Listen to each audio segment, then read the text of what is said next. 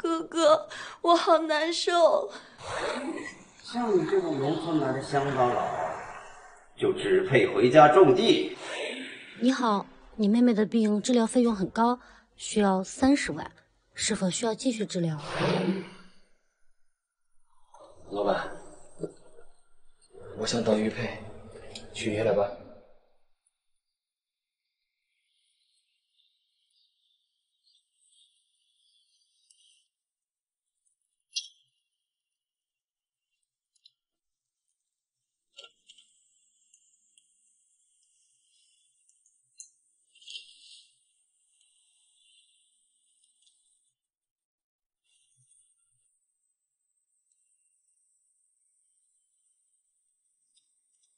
仿的，青海料，300块当不当？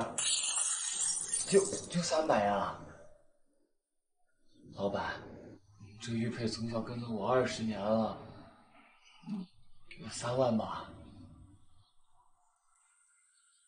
神经病，就这破玩意还当个宝啊？300块爱当不当？不当滚蛋，乡巴佬！哎！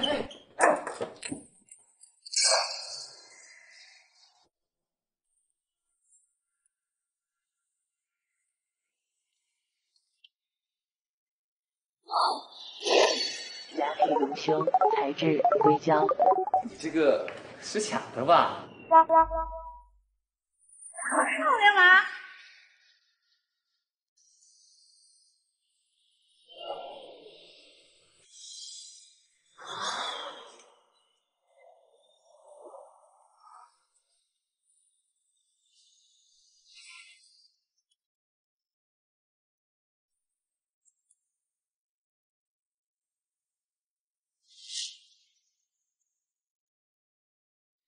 啥情况？我居然会透视！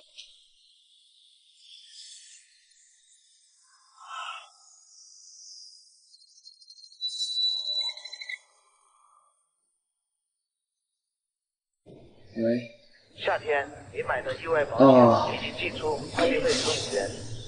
行，我马上转过来啊。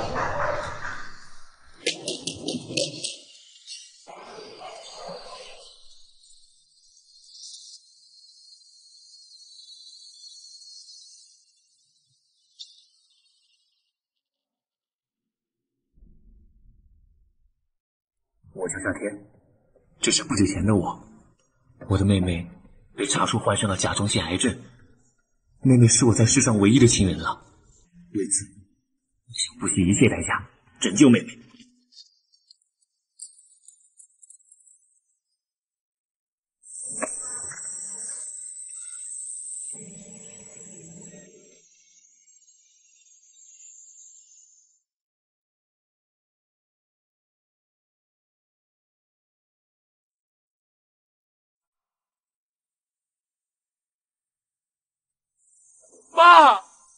妈，不生而养，亲命难报，儿子我今天还你们大恩。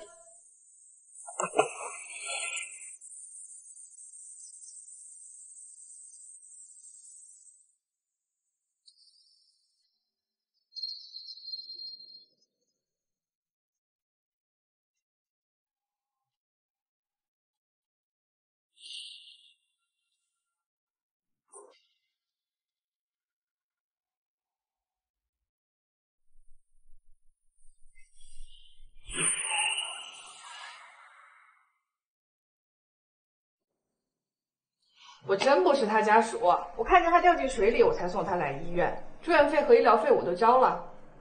哎呀，我还有急事，我真得先走了。这世上哪有那么多好人？你不是家属，你是谁？你们别为难他了，他真的不是我的家属。你没事就好，医生说你可能都醒不过来了。谢谢你啊，救了我。你等一下。我叫陈怡，送你来医院的路上，我想替你联系家人，所以没经过你的同意，就擅自看了你的手机。我知道你妹妹的事了，这有1万块钱，你先拿着吧。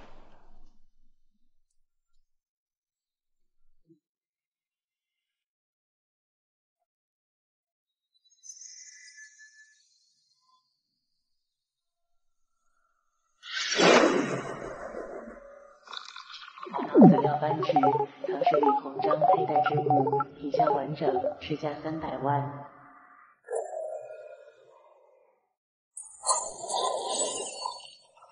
期末和马脑饲料扳指。李鸿章的佩戴之物，市场价值300万。你怎么会知道我这扳指的来历？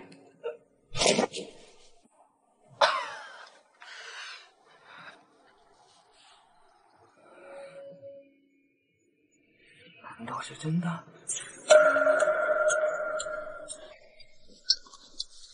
你怎么了？啊，没什么。那个，你给我一个联系方式吧，我有钱了，我就把这笔钱还给你。这枚扳指是我父亲去香港玩的时候，在拍卖行拍给我的生日礼物，来历只有拍卖行和我知道，从没对任何人提起过，竟然被他说的一点不差。钱就不用还了，我有一个很重要的事情想请你帮忙，可以吧？你说，能办到，我一定帮。明天中午有个拍卖会，我本来想请个老师傅帮忙的，可他临时有事去不了了。我又想趁这个机会拍一件很重要的东西，送给一个很重要的人。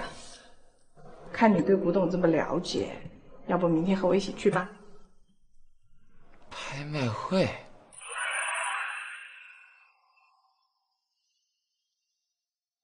我叫夏天，不久前的我还是一个一无所有的屌丝，但天无绝人之路，我从小带到大的玉佩给了我眼睛超凡的能力。在我从湖中被一个名叫陈怡的美女救起来后，我的世界从此变得不太一样了。我决定直面我那原本落魄的境况。夏天，一大早就不见人影，我看你是不想干了吧？陈师傅，我早上有点事儿，我跟王经理请过假的。请假？我同意的吗？在这儿我说了算，你擅自离岗就是旷工，笑憋死了，一点眼力劲儿都没有。就你还想转正学技术？像你这种农村来的乡巴佬，就只配回家种地。陈师傅，往上数3代，谁不是农村人呢？你这么说，就连自己祖宗也骂。放肆！敢跟老子顶嘴，基本的尊师重教都忘了？信不信？老子立马让你滚蛋！滚！滚回你的农村去！这事儿交给我们傅明轩啊，就放心吧。那麻烦你了。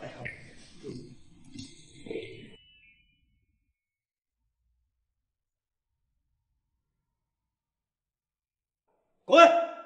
滚回你的农村去！这事儿交给我们傅明轩啊，就放心吧。那麻烦你了。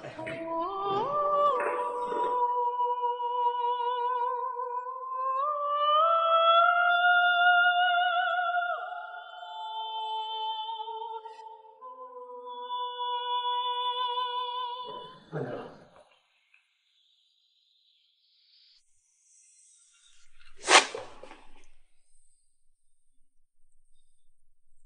这台落匣看上去确实是件武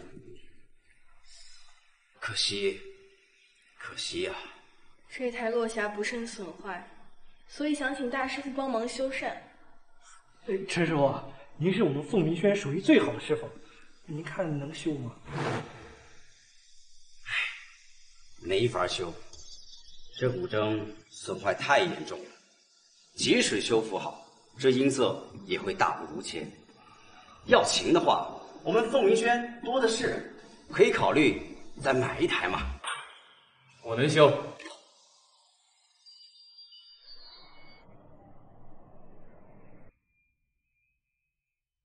要琴的话，我们凤鸣轩多的是，可以考虑再买一台嘛。我能修。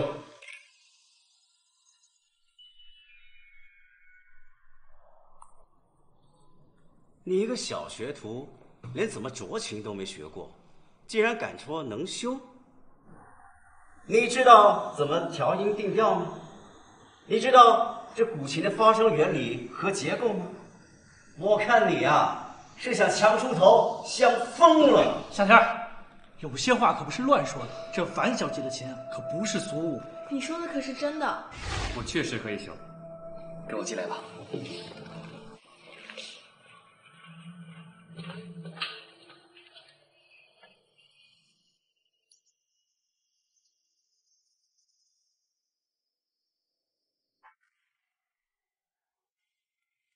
樊小姐，这台落匣是明朝大儒王守仁的曾用之物，价值连城呐，所以需要一些特殊的修复材料，并且我也不想我的独门手艺被有的人给看到，希望你能够理解一下。哼，什么独门手艺？樊小姐，王经理，你们可别听他胡扯，他就是个不学无术的小瘪三。这古琴一旦再被修坏了，那可就毁喽。陈师傅，既然你说了这琴你修不了，那谁修琴已与你无关。夏天，既然樊小姐说让你修，那你就千万要仔细小心，千万不能出任何差错。需要多久？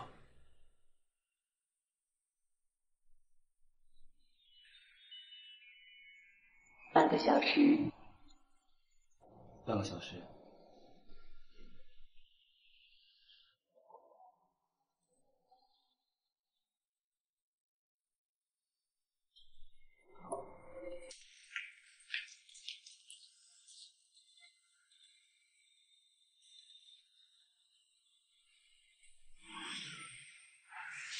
是否修复？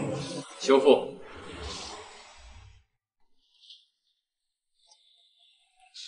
怎么样了？乡巴佬，黔驴技穷了吧？哪怕是最高明的斫琴师，想要修复其表面，都不可能半小时搞定，更何况要修复其音色。哼，樊小姐，这台落匣我已经修复好了，你可以上弦试一试音色。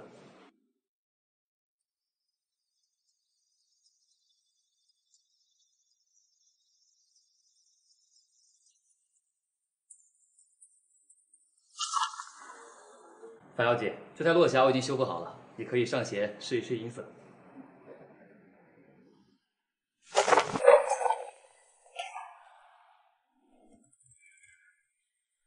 神乎其技，真是神乎其技呀！夏大师，你是怎么做到的？居然比我刚拿到手的时候还要松透进纯。秘密？不可能，绝对不可能！我斫琴这么多年，从未有人能做到如此地步。夏天，你做的非常好啊！凭你的手艺啊，完全可以成为我们凤鸣轩的骨干呐！我这就向老板申请，专门为你申请一个部门，就由你啊负责这个古筝的修复工作。哎，谢谢王经理。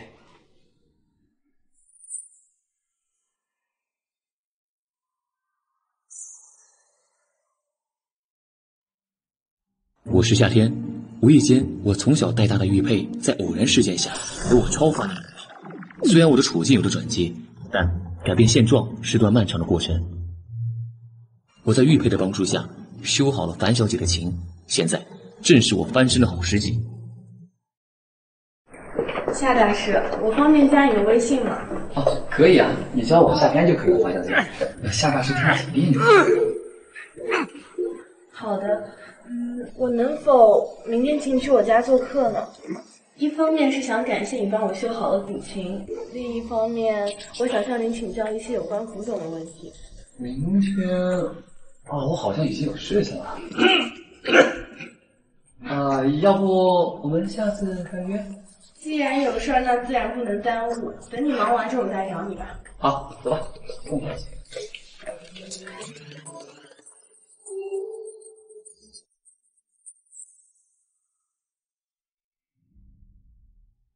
我叫夏天，偶然事件下，我的玉佩赋予了我超凡的能力，我的人生似乎也开始了逆袭。但妹妹的身患重病，依旧让我无法放下心。但我的好运也在玉佩的作用下变好了起来。哟，这不是陈大小姐吗？打电话邀请你来拍卖会你不来，转眼带个乡巴佬过来。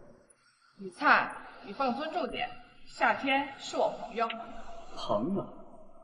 陈大小姐的眼光是越来越差，瞧她这身打扮，有什么资格成为我们圈内人？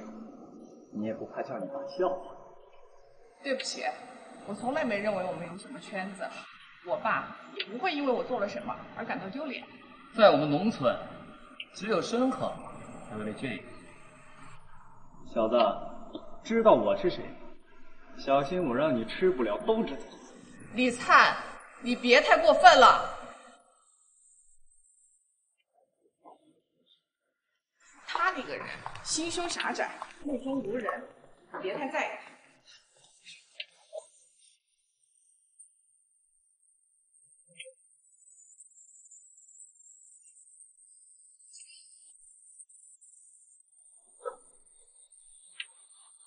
喂，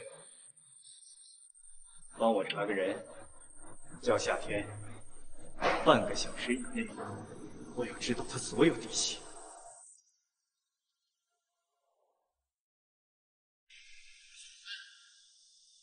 60万。夏天，还没有看到一件合适的吗？陈小姐，再等一等吧。这些东西啊，要么是处处无法考证，要么就是入不了你眼。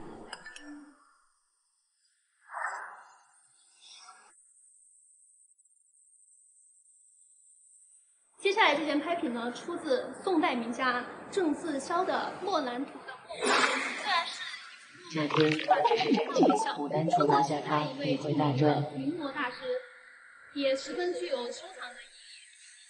陈小姐，就这个吧。这幅画有什么特别的吗？信心，绝对不会让你失望。好吧，那你代表我出价。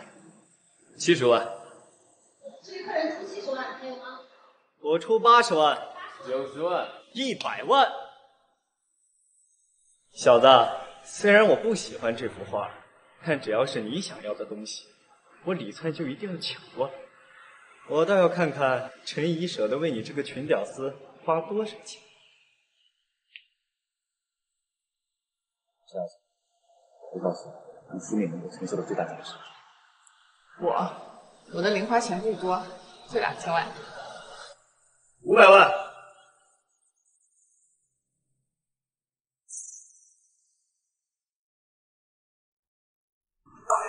500万成交。你个神经病！果然花女人的钱不心疼。500万拍幅垃圾，你可真是个垃圾。你以为你很聪明，可惜也不过只是一个有眼无珠的鼠辈吧。我现在就告诉你，那幅画根本就不是什么清代临摹，而是货真价实郑思乡牡丹群真迹，只不过被手艺高超的裱画匠人从一幅画分为了2幅罢了。另外一幅现在藏于米国利尔美术馆内。我的画工说完，拍卖行肯定会有专门的鉴定师深入的去研究，不出1个小时，检查结果便会出来。可惜，像你这样自以为是的人啊，是不懂这种玄妙。肖兄弟，你们好勇斗狠我管不着，不过你凡事说话先过脑子。你确定这是真品？大师傅如果不信，尽管带人去查阅那另外一般牡丹图便是。大师傅，你尽管带人去查验便是了。这幅画是林师傅亲自鉴定的。林师傅干这行都多少年了，什么时候到你小子在这信口雌黄？我才懒得跟你做口舌之争，查了，自然便知道真伪。小兄弟，你别误会，我只是跟你确认一下真伪。你放心，我们马上联系利尔博物馆那边。啊，好嘞。哎呦，陈大小姐，你的眼光可真够差。这小子不仅穷，脑子还不太好使。堂堂陈家大小姐，怎么会认识这样的人？夏天。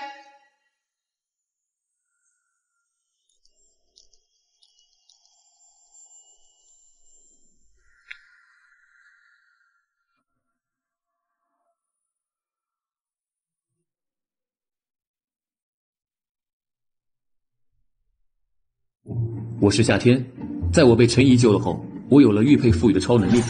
但在拍卖会的现场，这么多人的注视下，我被毫无征兆的给亲了，而对象正是救我的陈怡小姐。夏天，我们走吧。等等，有本事别走，我倒想看看你们两个是怎么在这丢人的。小兄弟，那边来消息了，你还真是没看走眼，这的确是一副真品，是我看走眼了。抱歉，抱歉，大师傅，没事，客气了，客气了啊。那就以后有机会合作。大师傅，慢走啊，慢走。小天，你给个账号我吧，我给你转500万，谢谢你今天帮我这么大的忙。陈小姐，你都帮了我这么多忙，这钱我真不能要。你不是急着用钱吗？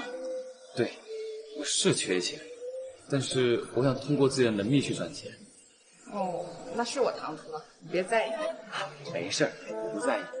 但是刚刚那一下，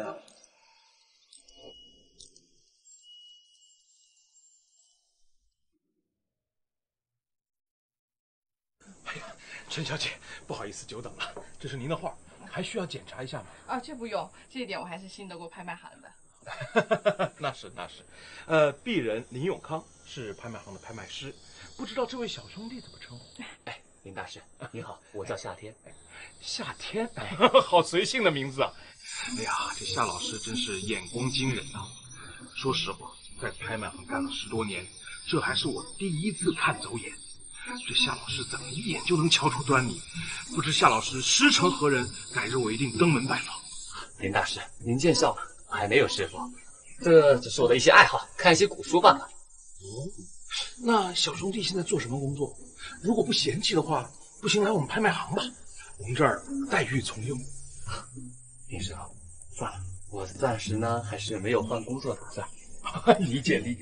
那这样，先留我一个联系方式，如果您什么时候想通了，随时过来，我们的公公都候着你。好嘞。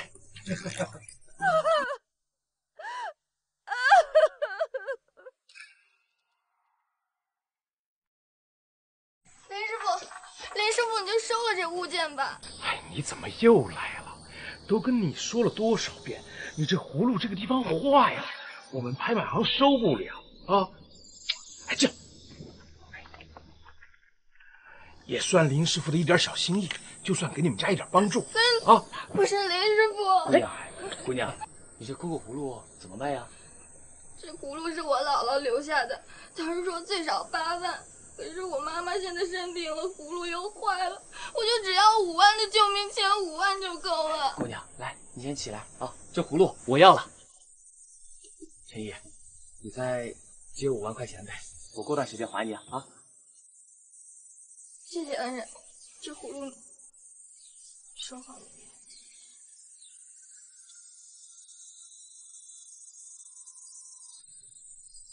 小夏兄弟，这个葫芦已经有破损了，你这收在手里，那是必赔无疑啊。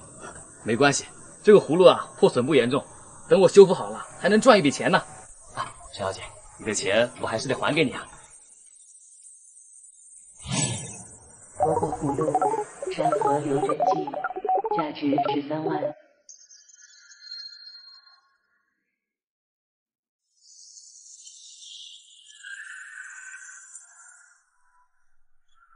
夺获葫芦山河流是否修复？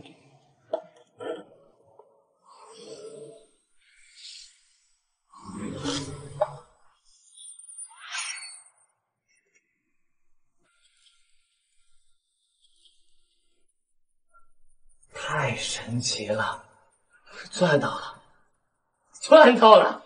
我妹妹有救了！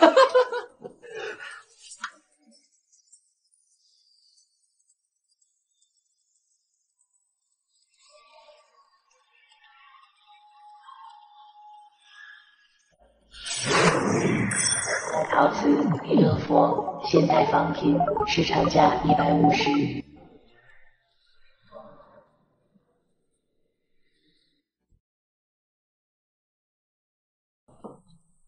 老板，走，我们这是不招小工。老板，我今天来啊是来卖东西的。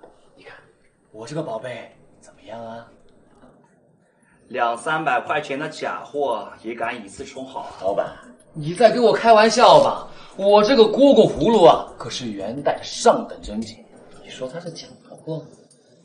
小兄弟，我看你是一个学生，这样吧，1000块钱卖给我怎么样？1000块钱，3河流的真迹，你给我1000块钱，这样吧，一口价13万，少1分，咱就圆满了。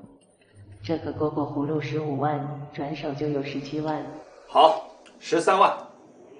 哎呀，老板，来，好眼光啊！咱们一手交钱，一手交货。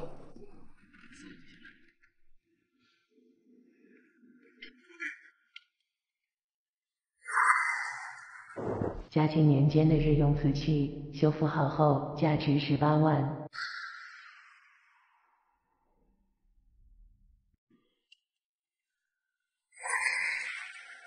嘉庆年间的日用瓷器，修复好后价值18万。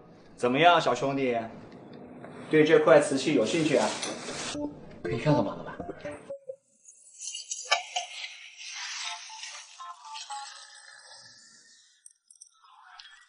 东西是好东西啊，可惜就一堆碎片。这可是上等嘉庆年间的瓷器啊，只不过被我那调皮的儿子给打碎了。这样吧，都已经这样了，老板，有200-300块钱给你收了。200-300块钱肯定不行，低于3万我不卖。就这3万块钱，我看3000块钱还差不多。老板，3000块钱我就要了。老板，别磨磨唧唧了，3000块钱我就要了，不行我就不挣。行，3000就3000，今天就当我亏本卖给你。亏本卖给我？破损这么严重？你看这裂痕，我看是我吃亏还差不多。先交给你啊。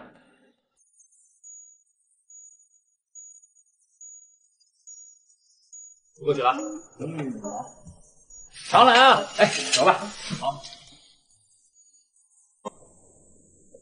哎，老师傅，打听一下，咱凤鸣轩好像有一位师傅名气特别大，我这儿有几个古玩，想请他长长眼，不知道您知道他在哪儿吗？哈哈，你呀，可找对人喽！在整个凤鸣轩，论资历，论才华，我说第二，没人敢说第一。你找的肯定是我吧？您？不对吧？我怎么知道那个师傅好像很年轻啊？好像叫什么夏天？夏天？他就是一个不学无术的小瘪三，一个农村来的小骗子。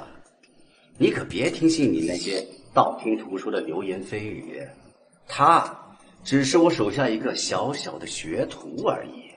不对吧？他修的那把古琴可是樊家大小姐的，半小时之内就修好了。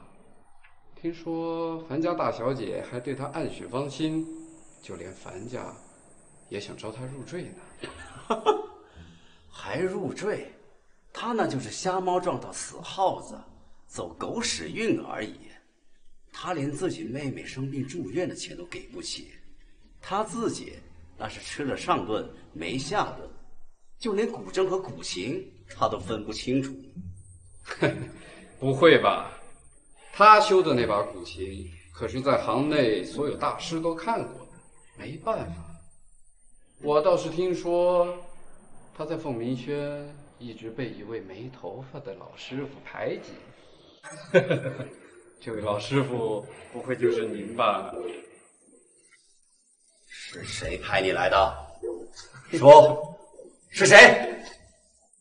你给我滚！来人，把他给我轰出去！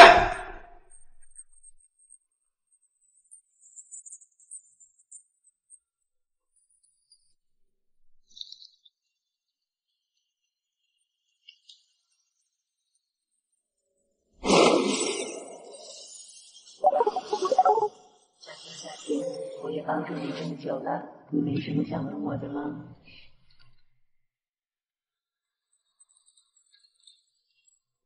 玉佩，你这么神奇，你还有什么功能啊？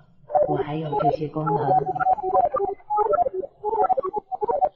那我要如何获得这些功能呢？你需要不断修复古董，可以复制古董主人本人的能力，当不断积累经验，即可激活相关的功能。玉佩，我能够随心所欲地获得我想要的功能吗？不能，所有能力只能根据修复的相关宝物主人能力获取。当同一属性的能力累积到一定程度后，才能激活。啊，那好吧，不过你已经很牛了。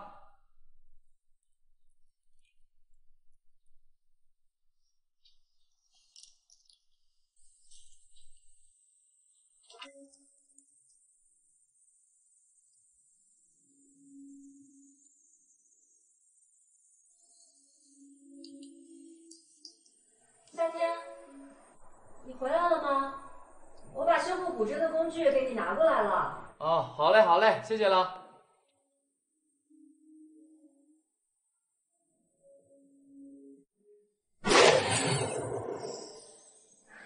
嘉庆瓷器破损严重，修复需花费较长时间，是否修复？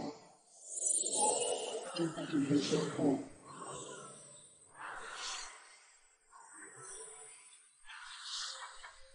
夏天，是我，王倩。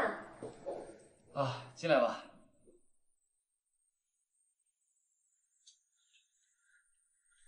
夏天，你就不要跟陈师傅较劲了，他毕竟是你师傅，徒弟抢了师傅的风头，说话难听点也是正常的嘛。他配做师傅吗？啊，天天阴阳怪气的跟我说话。我以前什么都不懂的时候，对他言听计从，看他脸色行事。可是现在呢，我能做到的，他陈永安做不了。我凭什么受他冷言冷语啊？王经理，可以啊，夏天儿。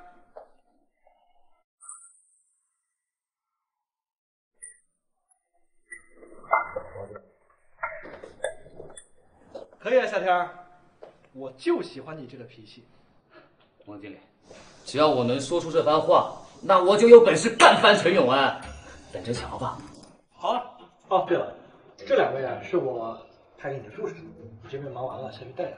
啊，王经理，你放心吧，人心是肉长的，仗势欺人不算什么本事，能把人带好才是王道啊！谁像陈永安一条疯狗一样，一言不合就乱咬人啊！好啊，那这个事儿我就全权托付给你，一定要给我好好干了。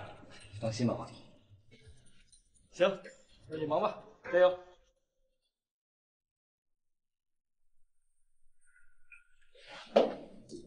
夏天，没想到你在管理方法上挺有自己的看法的，不像陈永安只会怒吼、张牙舞爪的。他不乱咬人都算不错的了。陈永安啊，对待自己的徒弟就没当人一样对待。喂，坐办公室的低调点儿，别给我惹事儿。似乎一切都在向好的方向发展，但也不是一帆风顺的。我叫夏天，在我万念俱灰的时候，我深爱的玉佩拯救了我，并且带领我发生了一段奇遇，于是我的生活变得不再平静。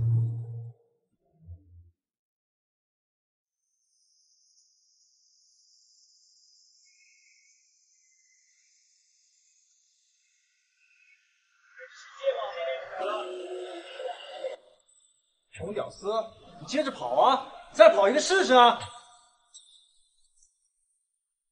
小瘪三，好久不见呢。好狗不等了，给我滚一边去！你是在跟我说话？你的陈大小姐怎么没跟你出来约会呀？你不说话，我都忘了。有的人带来一群狗，自己却在打架。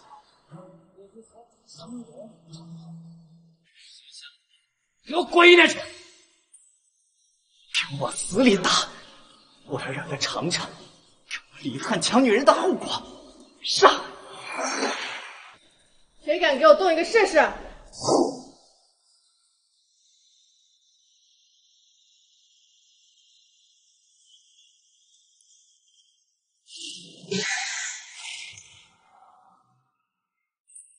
在我被李灿围堵到进退两难的时候，不知为何樊一雪突然出现了。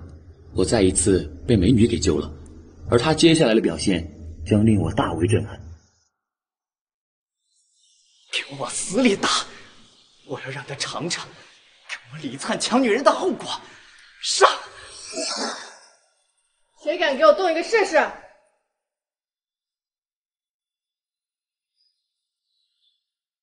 夏大师，你没事吧？没事儿。到后面去休息，这儿交给我。你是樊大小姐？我就说怎么不肯见这笔生意？樊大小姐，都怪我们有眼无珠。说什么呢？还想不想要钱了？还不赶紧给我上！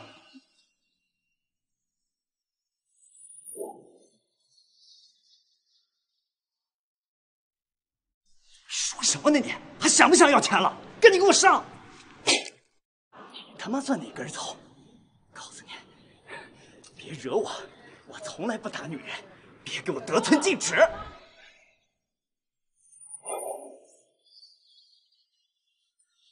你们干什么？我是花钱请你们的人，你们居然听一个女人的话！我们应该分得清楚轻孰重吧？我打他！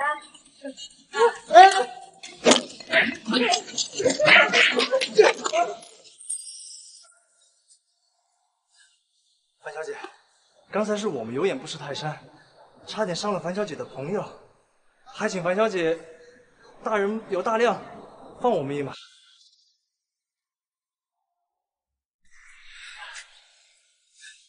樊小姐，刚才是我们有眼不识泰山，差点伤了樊小姐的朋友，还请樊小姐大人有大量，放我们一马。趁我没改变主意之前，赶紧给我滚！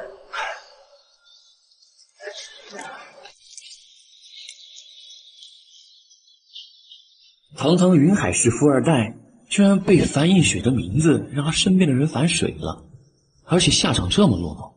我在此刻感觉到了眼前的樊映雪背景不简单呐，她到底是何方神圣呢？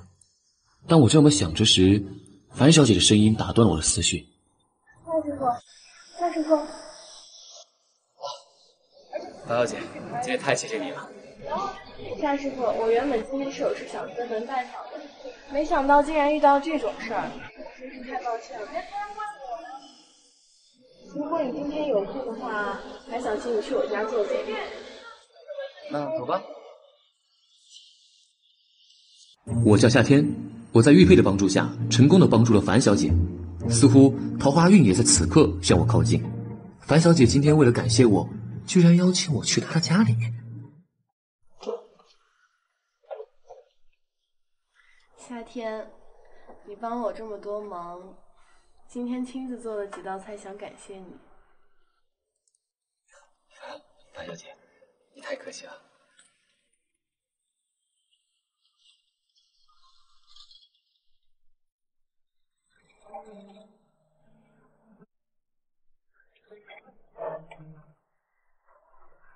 来。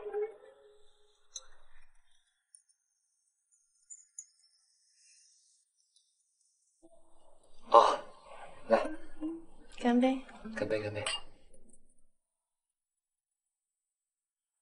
夏天，夏天，哦，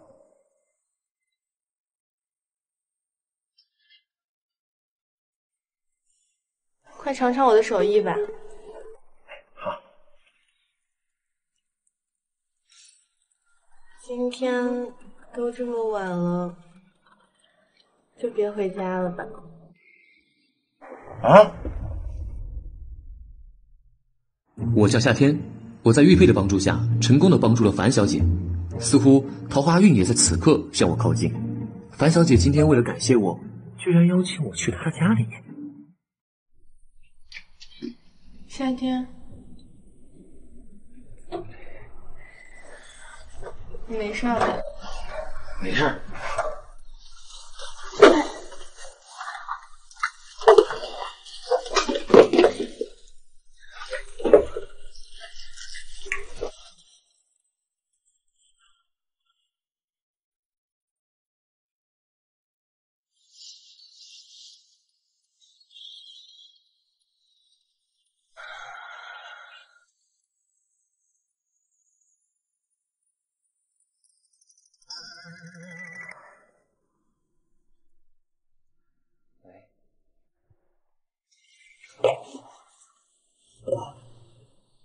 马上过来。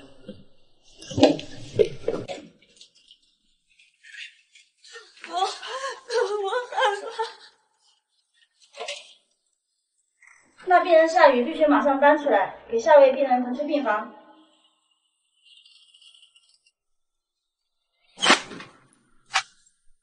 喂，小子，那钱什么时候还？没有钱，谁的日子都不好过。你好意思啊？我借你2万块钱，我已经还了你2万5了，你还想要我怎么样？你给我放高利贷，你还好意思说？给我滚一边去！2万块钱是吧？我还以为多大的事儿呢。没看见这有病人吗？少在这给我大声嚷嚷，给我滚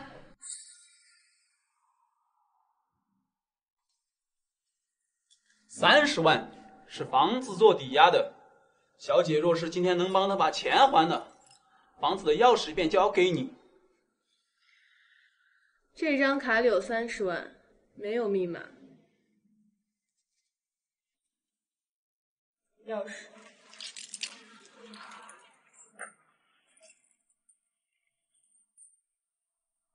2万5的利息还是不给是吧？那你别怪我对他不客气。当映雪的手举在空中的时候，那一刻，我似乎已经知道了接下来的结局，但我没想到的是，把他给我绑了！谁敢动一个，给我试试！我叫夏天，我此刻正在经历一次变故，我世上唯一的亲人妹妹在医院被驱逐了，陪伴我的樊映雪却在此刻挺身而出。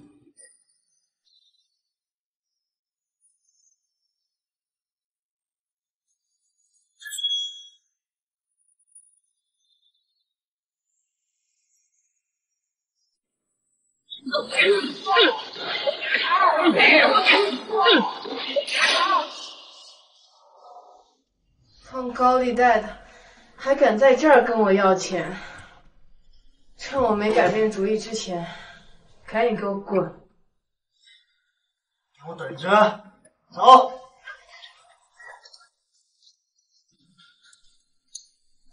一群有眼无珠的东西。没事儿了。看着被赶跑的这些人，我心里不禁心生疑惑：这个在第一眼遇到的樊映雪，到底是何方神圣？他背后的家里到底有着怎样的背景？如果有一天，我如果违背了映雪的期待，会不会下场和这些人一样啊？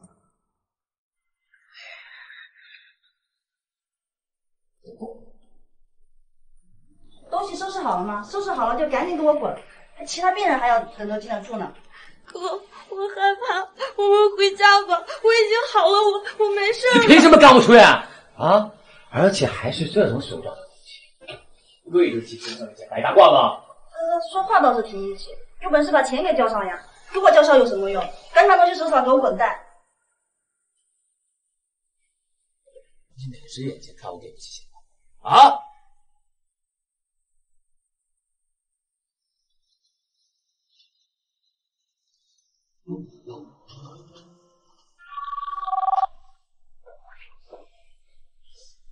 喂，哦，好的。刚才都是一场误会，既然钱都交上了，那就继续输液用药吧，等待手术。一群畜生不如的东西，真是侮辱了你们身上这身白大褂。说谁呢？走，赶紧给我滚！说的就是你。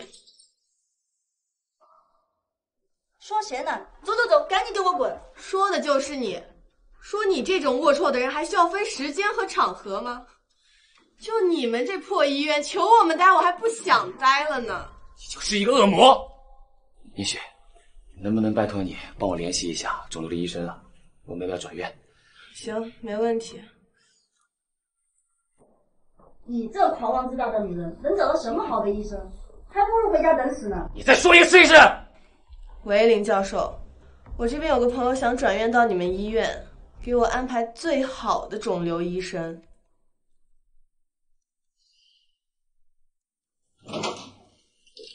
大小姐，车已经准备好了，这边请。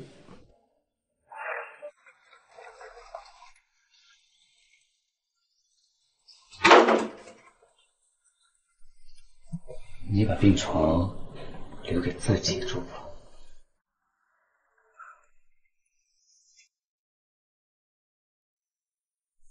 夏小姐，我从医生那边已经知道你的情况了。我接触了这么多病人，大部分情况还是比较乐观的，所以你可以不必担心。如果你有什么需求，你可以尽可能叫我。哎，小妹妹，我能不能聘请你做我妹妹的私人护理啊？啊，这不行。小爱，你别误会，这位是我朋友，他照顾自己妹妹有点不方便，所以想请你帮忙。你放心，院长那边我自然会说的。这样吧，我每个月给你2万块钱。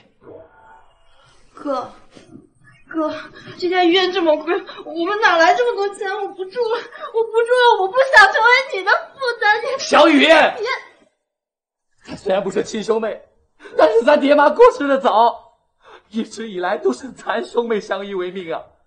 咱们事情各来相伴吧，啊，你安心养病就可以了，啊，挺好。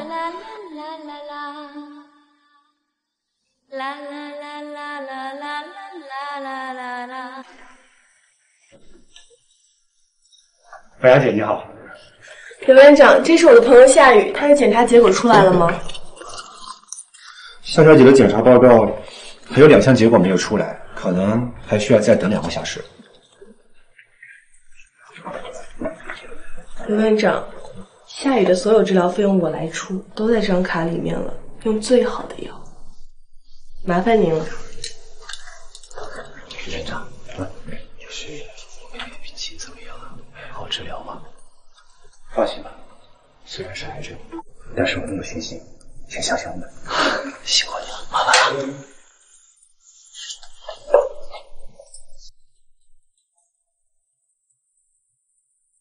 刘院长，就是我妹妹的检查结果出来了，到底能不能治疗啊？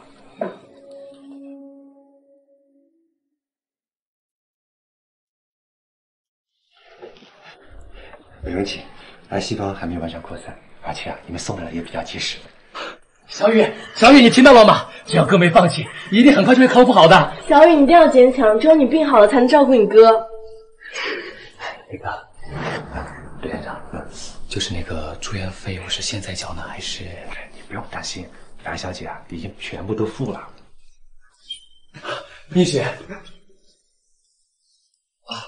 蜜雪，太谢谢你了。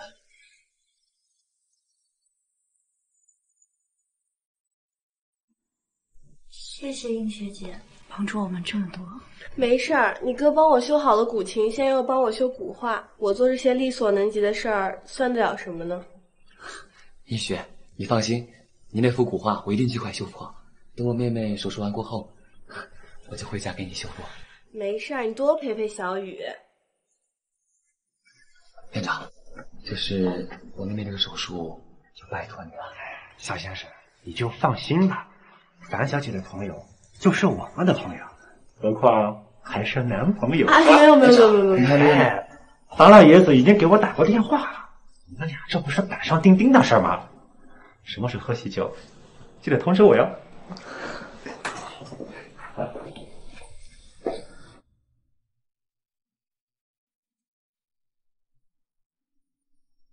我此刻还没有注意到夏雨的神情，但夏雨此刻的脸上除了惊讶之外，似乎还有种不可琢磨的神色。也许觉得一个异父异母的哥哥连终身大事都有了着落，觉得不可置信吧。夏雨的事儿安排的差不多了。哎，夏天，凭你的才能也不至于落魄于此啊！你为何不做个鉴宝师呢？我的这项手艺呢，是养父母传授给我的，但是一直不让我使用。为什么呀？天底下的父母都指望自己孩子好，既然传授你技能，为何又不让你用呢？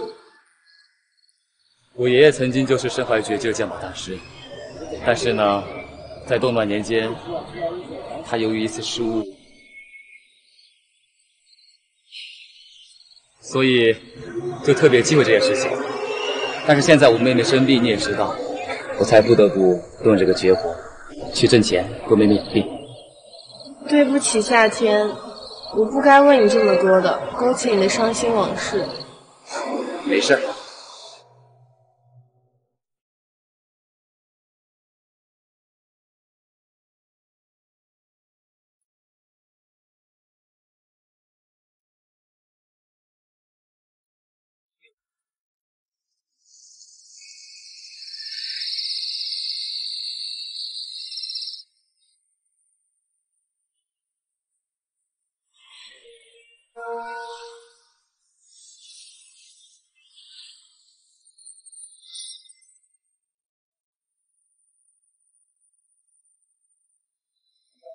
自从有了你，我便有了我人生目标。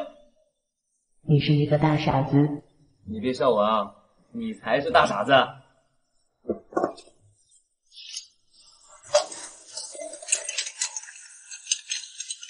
哎，小傻子，快给我修复白瓷了。嘉庆瓷器破损严重，修复需花费较长时间。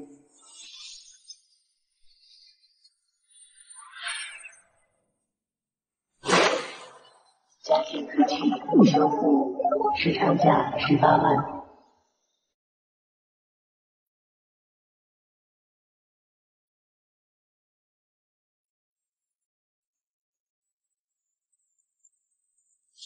更代陶器现代仿品，市场价200。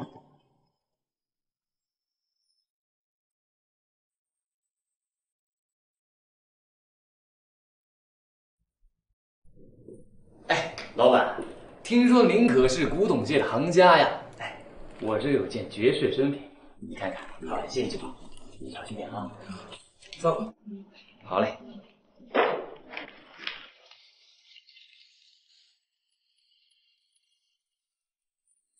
小兄弟，现在古玩生意不好做呀，即使是高货也不好出啊。老板，大家都是明眼人，这店里生意不景气，应该和你摆放的这些东西有关吧？都别睡。老板，俗话说得好，古董行业要想做得好，这瓷器可是少不了啊。我这个宝贝足以改变你店里的景气。哎，老板，您可要小心点啊！我这个瓷器可是嘉庆年间的御用上品，弄坏了你可赔不起啊！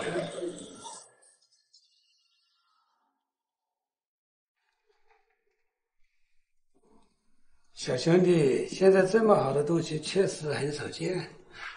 老板，好眼光啊！我这件宝贝市场上可真不多了。那现在你是要个什么价？35万。唉，哪可能那么贵啊？少5万，我跟你成交。老板，您这样可没法谈了。哎，小兄弟，你这样，我看你是一个爽快人，35万，35万，拿下。好嘞，老板。接二连三的成功，我已经开始逐渐上手了。但我的担忧是，如果我不小心失去了玉佩，我会如何？哎，我还是决定在那一天到来之前，我得提前做好准备。年轻人，现在对这一行感兴趣的可不多，要想入门，你手里选的书是首选。大叔，这些书能不能便宜一点，打个折啊？你既然选了这些书，就说明你对古董你是钻研，别说打折了，送给你何妨啊？谢谢大叔。年轻人，如果不嫌弃的话，坐下来陪老朽喝喝茶，我们就这个古董的话题聊一聊。好嘞。小伙子，你胸前玉佩可否让我看一看？没问题。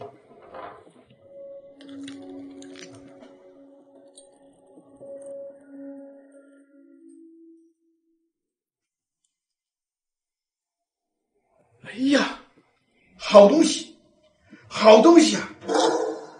这不起眼的玉佩，古董店的老板也是阅货无数，说只值300块。看那老头的样子，似乎对玉佩有所了解啊。这玉佩这么神奇，莫非他知道这玉佩的来历？好东西，好东西啊！我叫夏青海，大家叫我夏大。以前啊也是从事古董研究和鉴定的。我有一个规律，也不能传承我的手艺。喝茶。谢谢夏老。小伙子，既然你阅读一点，哎，你看看我这个茶具感觉怎么样？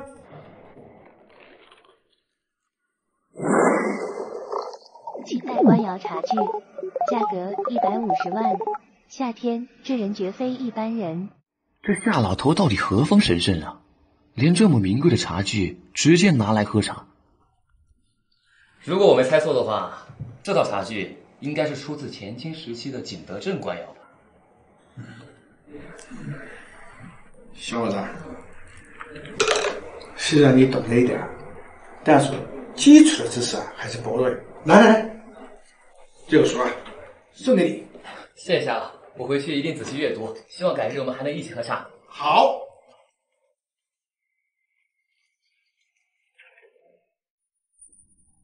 这不就是失传已久的鉴宝书吗？这夏前辈到底何方神圣，居然会有这种书？哥，你可来了！我今天身体好多了，所以我下来走走。哎呀，小雨不是跟你说了吗？不要随便走动啊，好在床上养着就行了。夏雨现在已经好多了，完全可以下地活动，他只要充分调节心情，等待化疗就行。小艾，这20万你帮我交给医院吧，另外2万块钱是给你的，没有密码。这个钱先留给夏雨治病吧，先别给我了。小艾，这钱你必须得拿着，这样我才能安心的出门工作呀。帮我照顾好妹妹就行了。哥，你哪来那么多钱？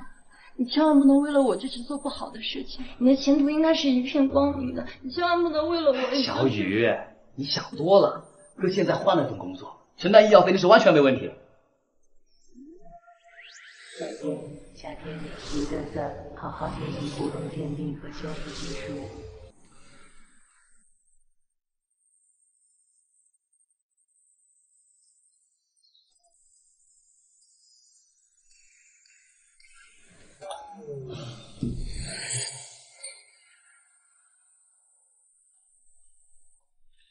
哟，这不是夏大师傅吗？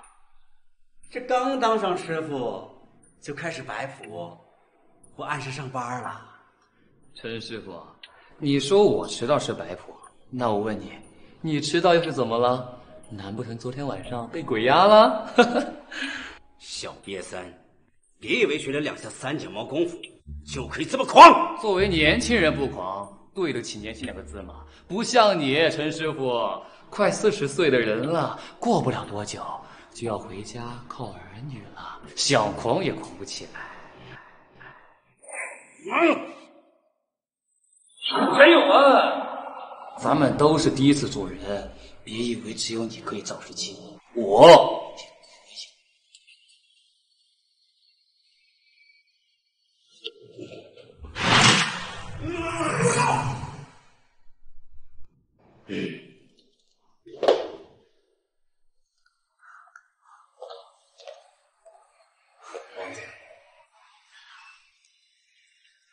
你们2个都是琴行的老师傅，应该齐心协力想想怎么把琴行的工作做好。那个陈师傅，楼下来了假琴，去看看怎么修吧。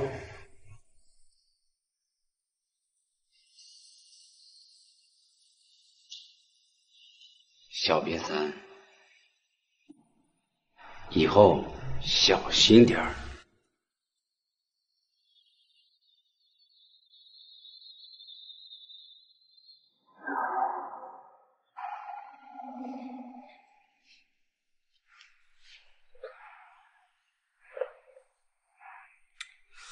夏天啊，陈师傅这个人你也知道，他脾气啊稍微暴躁点，但是他毕竟是凤鸣轩干了那么多年老师傅，我呢也是想让他就是好好干到退休，就以后有啥事儿的话，你稍微让他点啊。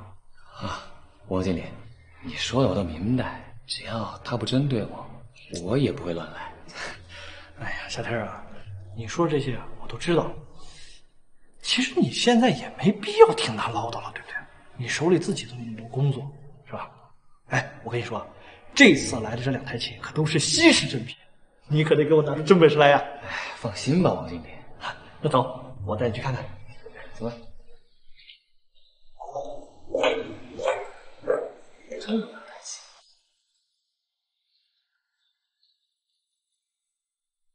阿毛，把咱们上好的琴弦给拿过来，然后像这种需要打磨的地方，一定要用细砂打磨好。打磨好后再上防腐油漆，动作一定要细腻啊！弄好了送到我工作间来就行了，辛苦了。来，慢点啊。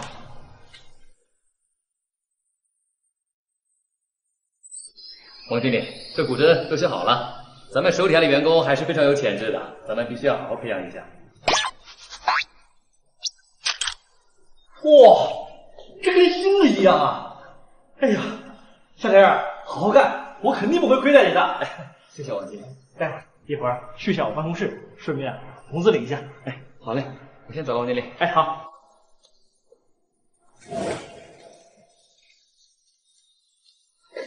夏天，今天厉害吗？你可得了吧！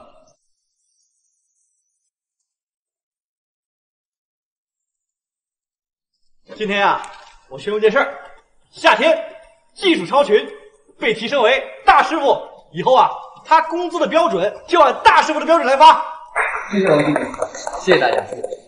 哇塞，夏天居然也是大师傅级别了，以后他就是我追捧的目标了。谁说不是呢？以后咱们就跟着夏大师好好学习，将来也有出头之日了。这次啊，陈师傅和夏天都是按照大师傅的标准发的啊，12块。哎，谢谢王经理，谢谢王经理。还不止这些呢，你上次啊修好了樊小姐的琴，这是8万块，就当给你这个月的奖金了。谢谢。你们呀以后也要好好努力，大家以后都是有这样的机会的啊，所以啊要以提升自己的水平和技术啊为第一要务，要凭自己的能力来获得自己想要的职位，明白吗？这个小瘪三是走了什么狗屎运，还是得到了什么高人的相助？不然怎么可能在这么短的时间内进步那么快？这里边一定有猫腻，我一定要查清楚，揭穿他的真面目，不能让他骑在我头上。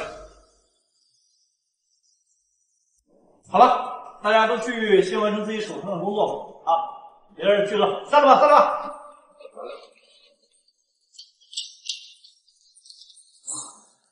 陈永安，别跟我阴阳怪气的啊！我不跟你计较的是念情分，别让我最后一点情分都没有。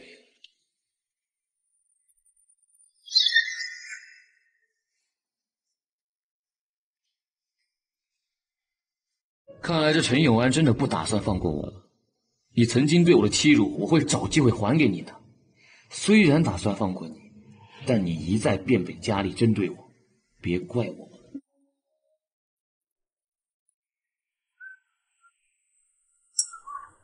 这不穷屌丝夏天吗？真会吃。这人不是上次和李灿在一起的混混吗？他们怎么还在一起啊？兄弟们，今天可不能便宜他，给我上！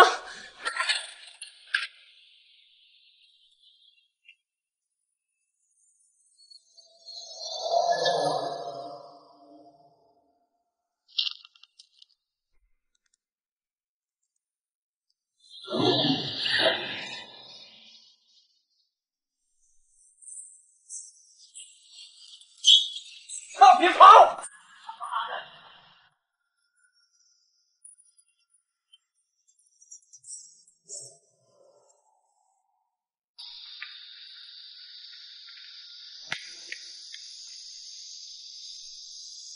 哟，冤家路窄啊，乡巴佬，没想到在这儿也能遇到你，真晦气。陈永安，你想干嘛？夏天，你别以为走了狗屎运，当了大师傅，就可以天天嘚瑟。告诉你，如果不是当初我好心收留你，你会有今天。陈永安，这么多年，你怎么对我的，你心里不知道吗？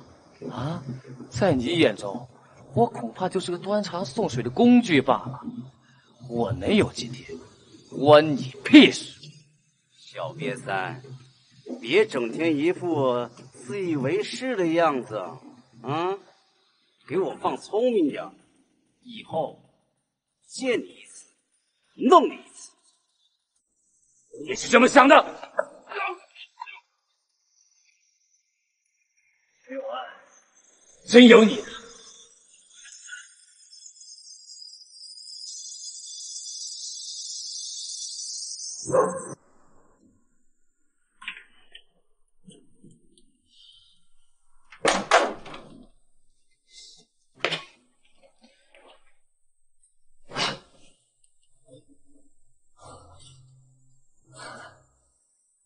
还好有你保护我，要不然今天都被打成肉饼了。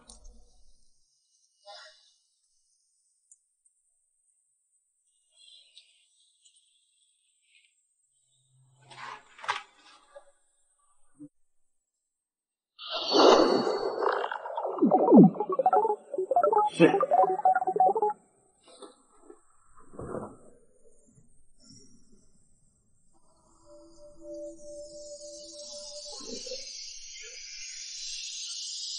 生面鱼荤菜刀盆，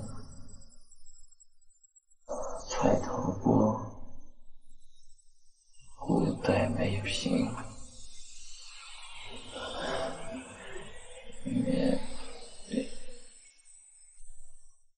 看来这玉佩的能力远不止这些呀，不知道到底藏有什么秘密。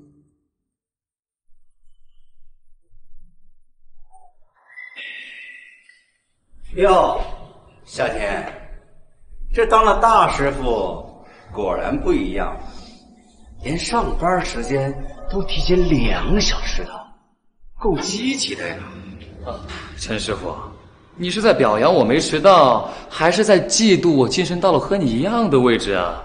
哦，对了，陈师傅，我可忘了，您可是社会人呐，我怎么惹得起呀？夏天，走着瞧。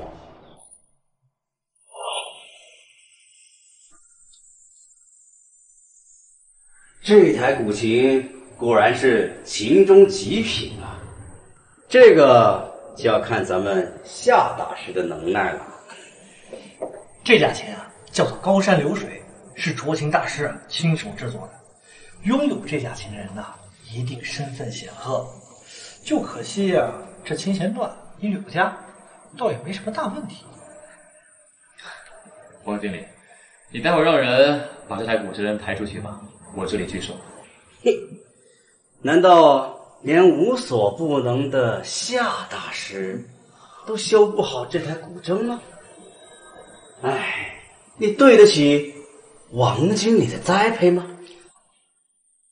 不是我修不好，而是这台古筝它就是一个假货，用这个假货来冒充名师之作，可笑。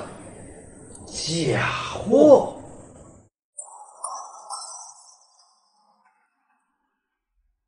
夏天，你居然敢质疑，是想拆我们琴行的台吗？如此精致的古筝，却被你说成是假货，哼！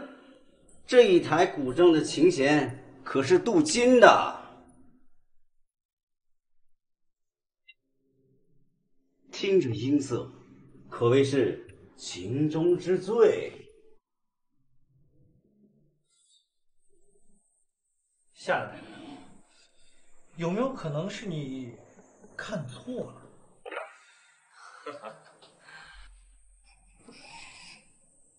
王经理，镀金琴弦会褪色。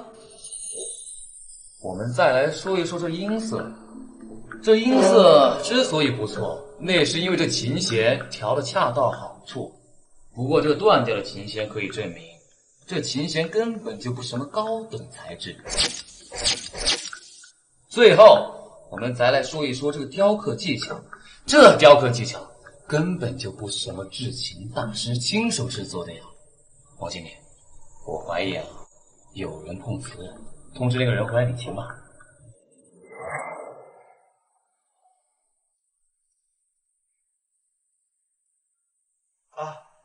喂，你好，您的琴呐，我们这儿修不了，麻烦您取回去吧。哎，好嘞，一会儿见。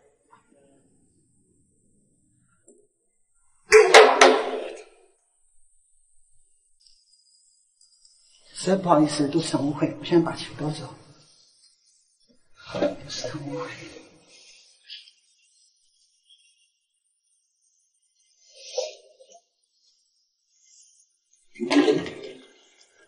这次啊，可真要多亏了咱们的夏大师啊，不然呐，这后果不堪设想。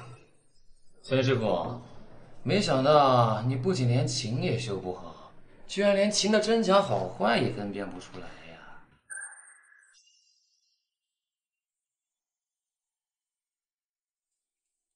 夏天，你。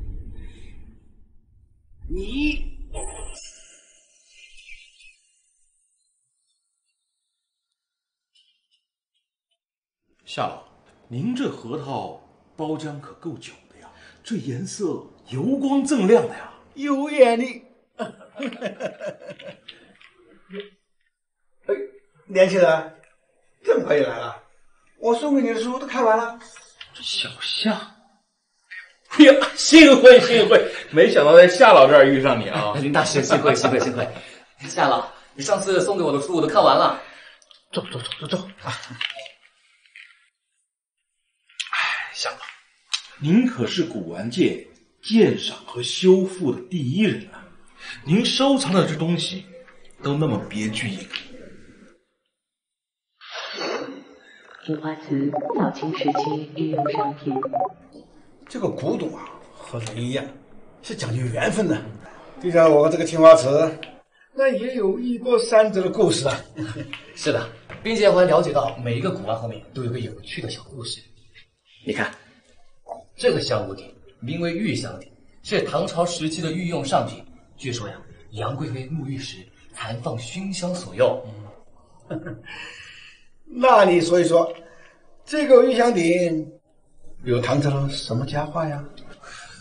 唐朝时期相传呀，这杨贵妃沐浴留香，洗澡的水啊是通过后宫特色的沟渠来的，宫女们啊收集她的洗澡水当香水使用。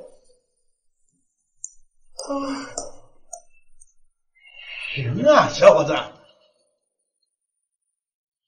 天天，我这2本手抄本送给你。哎呦，小夏，你这个可要好好珍惜啊！夏老师对你另眼相看啊！我一直想看看这书，他都不让，真是羡慕至极啊！夏老如此抬爱，我没齿难忘啊！我回去一定好好阅读，改日再来拜访两位前辈。好，再会了。夏老是有收徒的打算。说的没错，我的确有个想法。我这个夏天真是厉害，这孩子的确是个人才，好眼光，是吗？好苗的好人才。不过千里马也需要伯乐。哎呀，你瞧你！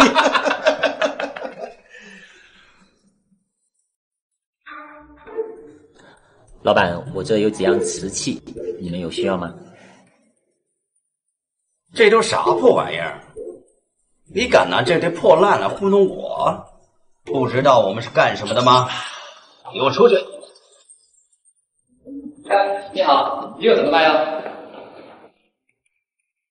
这可是我们清代的古董。清代？夏天，你眼瞎了吧？这一看就是高仿，你还买？大傻子！1000卖不卖了？3天？3000？1000、2000，就2000啊！再高就不要了。好吧，来，点一下。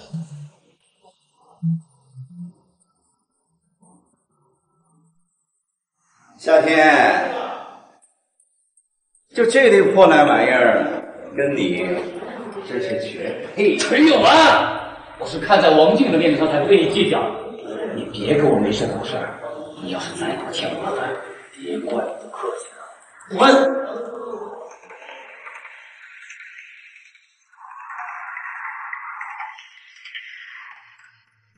哟，什么宝贝啊？哎，看可以，我有让你碰吗？就一破烂玩意儿，还护着跟宝一样，真是没见过世面的乡巴佬。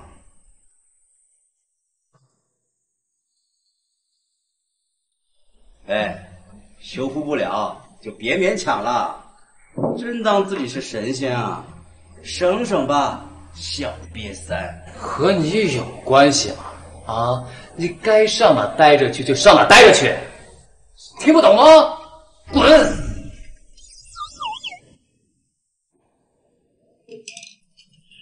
夏老，您看这个，在精致的修复下，绝对世界珍品。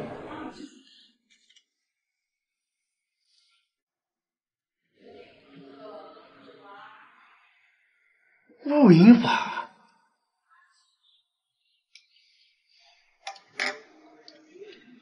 也是第一次，也是唯一的一次，让我看见录影法还存在的。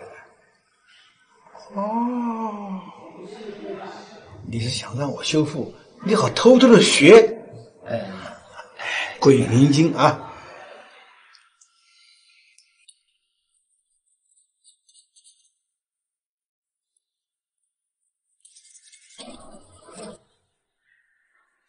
好东西，太好了！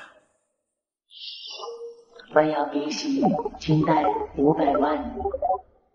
小天，我出700万啊！夏老，这支笔洗市场价格最多500万，您开出这个价格，我着实讶异啊。小天啊，这你就不懂了。这个笔洗啊，是御用制品，它的纪念价值很高。这个纪念意义啊是无价的，没有价了啊！待会儿我就派人把卡给你送过去啊。700万，名副其实的宝贝啊！喂，我快到家了，我到胡同口了。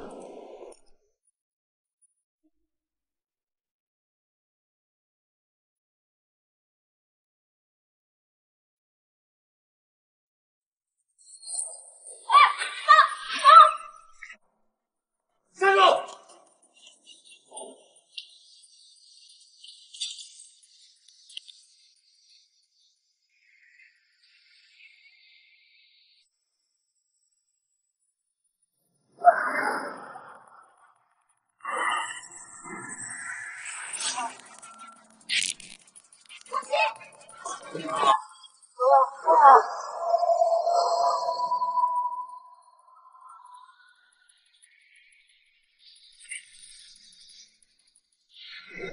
皇宫一系，原主人岳飞是否要复制他的能力？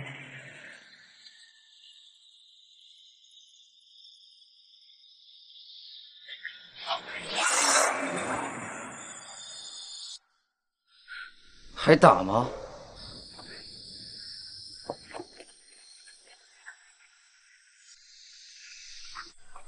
你没事吧？没事。哎，对了，你的包，谢谢。包里装了什么东西啊？你是说这个吗？这个是我爸给我的，他说是一个清代的笔砚。市场价500万。如此贵重的东西，待会儿一个人小心点啊！我看你伤这么重，我送你去医院吧。没事没事。没事，我的车就在前面，我送你吧。谢谢。夏先生，不是我说你，你妹妹还在住院，住院费都是樊小姐交的。你这样对得起樊小姐吗？你住口！夏天是为了帮我小孩我的包才受伤的，你口中的樊小姐为他出的只是住院费，而我可以买下你的整栋医院。孰轻孰重，你自己掂量掂量。喂，爸，给我转3000万。我们陈氏集团从不趋于人红。夏先生，真是对不起，刚才是我口无遮拦，千万不要责怪。你知道就好，那下一次你就好好帮我给他医病，否则我对你不客气。这陈佳莹居然是云海市首富的女儿，莫非她看上我了？陈师傅，上次甲骨针的事儿，夏天真是走了狗屎运，居然没有上当。千万别让我抓到机会，不然我弄死你！老大，消消气儿，不是这夏天有多厉害，是我们的办法不对。我们要知己知彼，才能百战百胜。兄弟，那你说我们应该怎么办？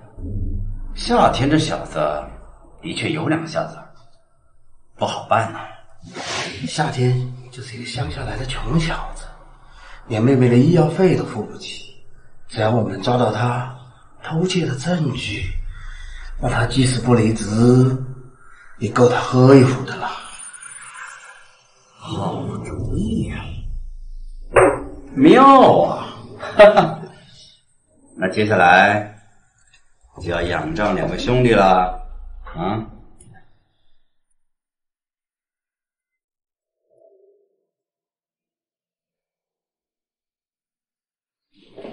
陈师傅，你看这个，想要弄夏天，必须搞点值钱的东西。这块玉佩市场价值25万，只要给夏天安上了偷窃的罪名，说不定明天他就可以在局子里喝茶了。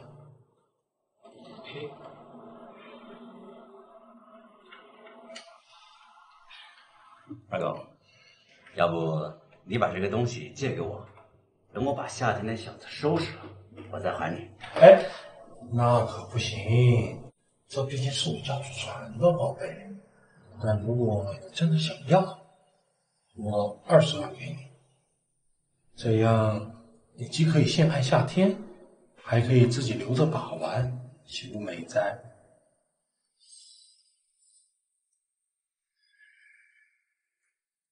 这玉可有灵性，对身体有好处，20万可太值了。这块玉可是块好玉啊，市场上可不多了。20万就20万吧，这块玉我要了。恭喜陈师傅。夏天，你给我等着！哼。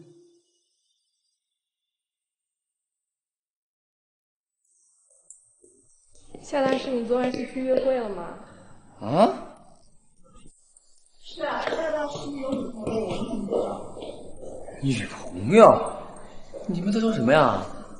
你就别隐瞒了吧，夏大师有女朋友，而且昨晚还挺激烈嘛。下次还是小心一点好，不然有些人可就不开心了。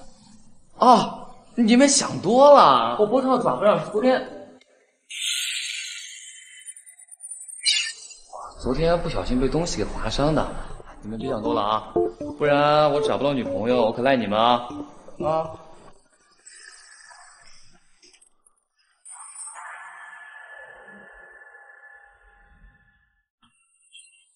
夏天，我听说你脖子受伤了，特地过来看看，没什么大碍吧？夏天，我知道以前是我做的不对，咱们毕竟师徒一场，当然不计前过，就原谅我吧。陈师傅，你到那边坐着吧，啊？哟，这2件古董经过你的修补，果然是大不一样了。你的技艺真可以称得上是登峰造极呀！夏天，咱们现在都是做师傅的人了，以后啊要团结合作，把凤鸣轩做大做强。陈师傅，我忙着呢啊，没工夫跟你聊这。好，那我就不打扰你了。陈永安突然变得如此，但言语之间却又透露着不寻常，难道他真的良心发现了？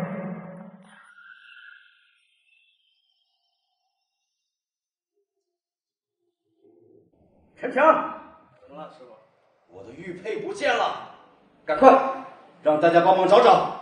陈师傅，您别担心，我马上就带人帮你找找。要是真掉在公司，夏天，我今天去过你办公室，我的玉佩是不是掉你那儿了？滚！夏天，你为何如此着急走？难道你真的偷了我的玉佩？你可知道，我那块玉可价值25万，你快给我拿来！你凭什么这么说？就凭我今天只去过你办公室，当时玉还在我的口袋里。陈永安，我这辈子见过的古董，你一生都无法触及，我根本想不清楚谁给你的勇气说出这些话来呀？有没有偷东西？咱们用事实说话。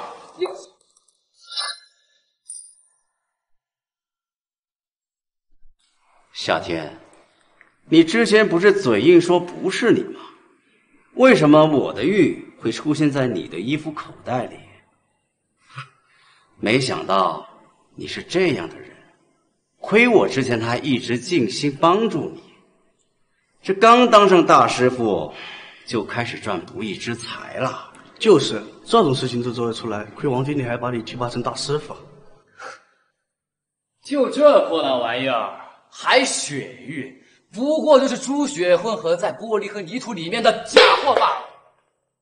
夏天，你偷了我的玉不说，居然还把它摔坏了，还说我这块是假货，你全家都是假货。你那个烂玩意儿，200块钱都不值，你觉得我会偷吗？值得我动手吗？你在胡说什么？我会用一块假玉来诬陷你吗？住手！干什么？干什么？刚刚说了什么？我听得一清二楚。这块玉是真是假，你也不认识。如果这块玉是真的，我马上开除夏天。啊，喂，哎，是林大师吗？哎，您好，您好。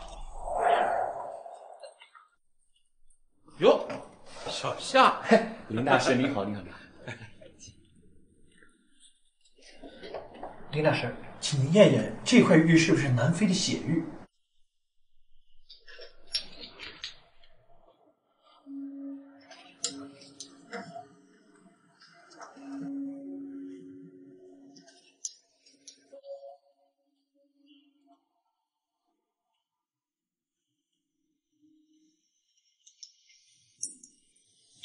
林大师，有结果了吗？这块玉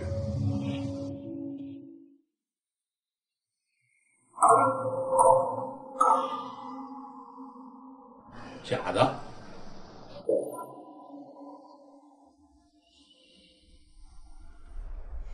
20万，就20万吧。这块玉我要了。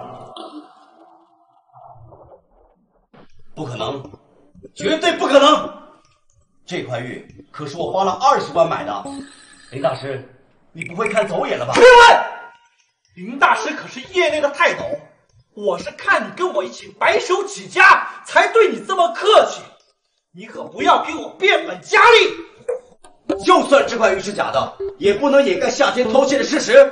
这块玉就是从他口袋里搜出来的。你觉得我看得上这种没有丝毫价值的东西吗？陈永安，我和你的生产价值那还是有点区别的。夏天，就你这穷酸样，别说200块的东西，就连20块的你也不会放过。够了，陈永安，事到如今你还敢违反公司的规定？夏天，你干了如此见不得人的事儿，还敢死不承认？今天你但凡从身上掏出1000块钱，我就既往不咎。放开！沙先生，银行卡已经弄好，700万已经全部存在卡里面了。700万？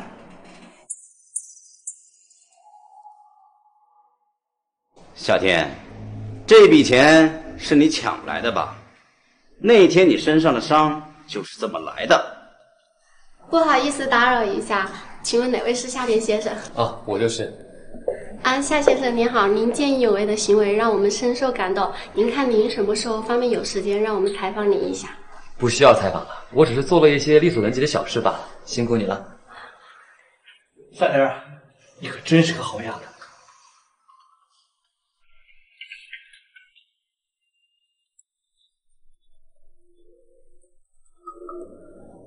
喂，林先生，上次我和夏天修复的官窑鼻息啊，那可是我花了700万从夏天那里买的。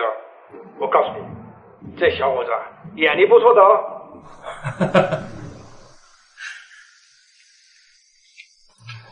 小夏，眼光不错呀，有前途，是个好苗子。今天的事情已经水落石出了，夏天，你受委屈了。真是，我要是再留您，恐怕难以服众。我这庙想容不下你了，请自便。老王，没想到你也是如此趋炎附势之辈。你们同流合污，沆瀣一气。凤鸣轩没了我，看你怎么办！闭门！你被开除了，走。老王，你们都给我等着！哼！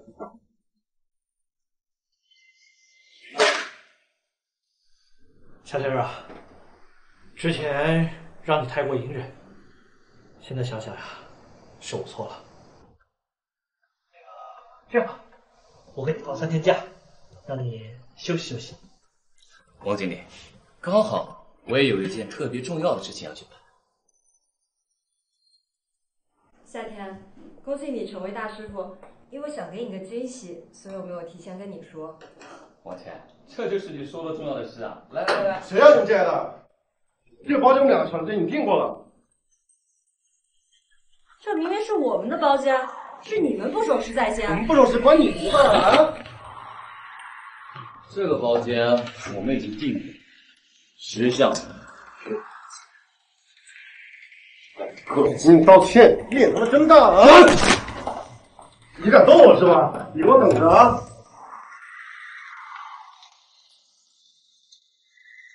喂，峰哥。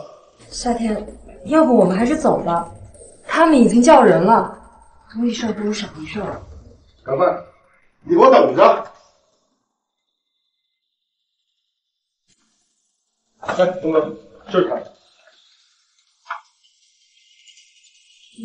你是下手。峰哥，就是他。你是下手。这突然出现的人为什么知道我的名字？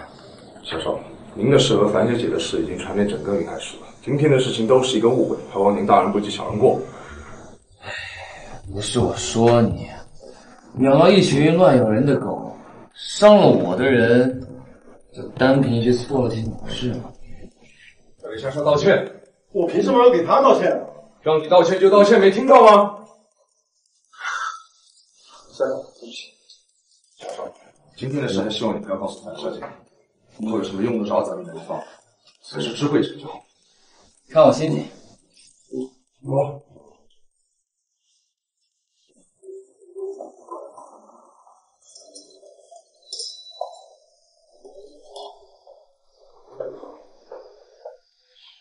喂。啊？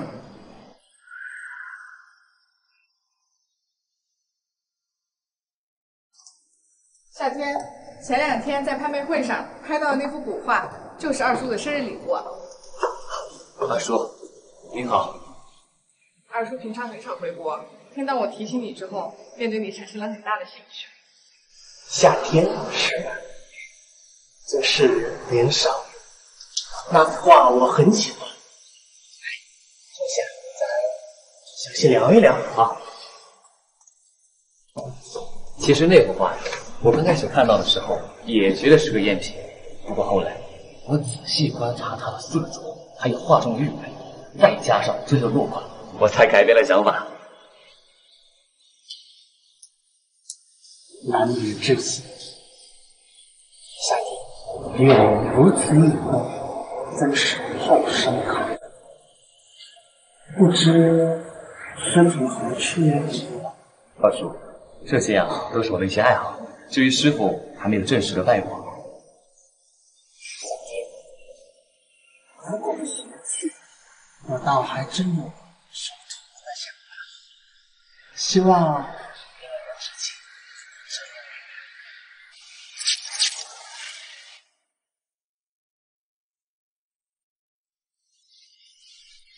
二叔，实在不好意思啊。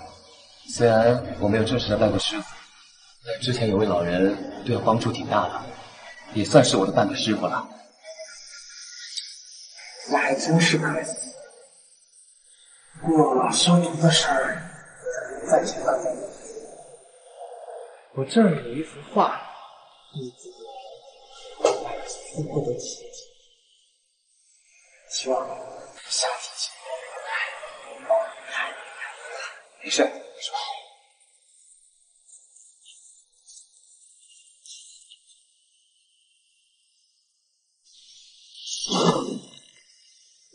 什么情况？我的玉佩居然读取不了这幅画，这二叔到底什么来头？这画到底是……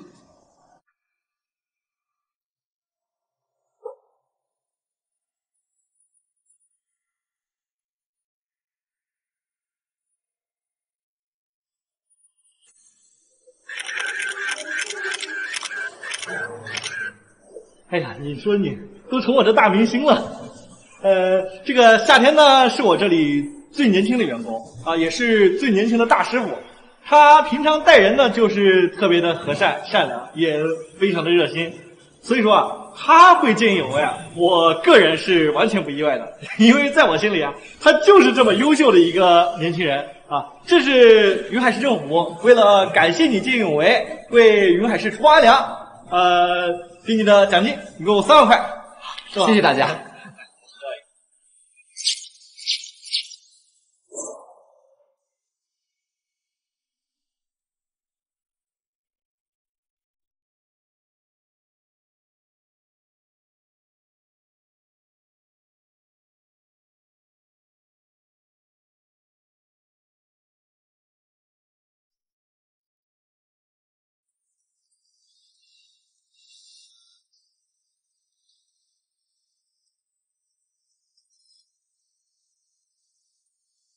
喂，妹妹，哥哥成功了。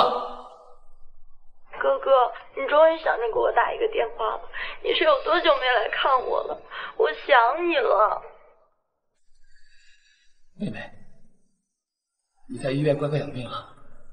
之前跟着哥也收了不少回去，以后的日子，哥会给你最好的生活的。哥，你啥时候来看我呀？哥过2天就来，啊？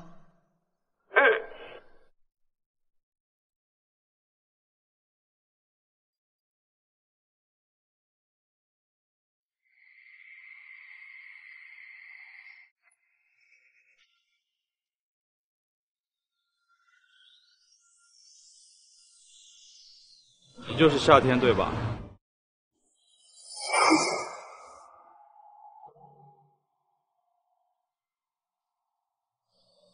怎么了？你的能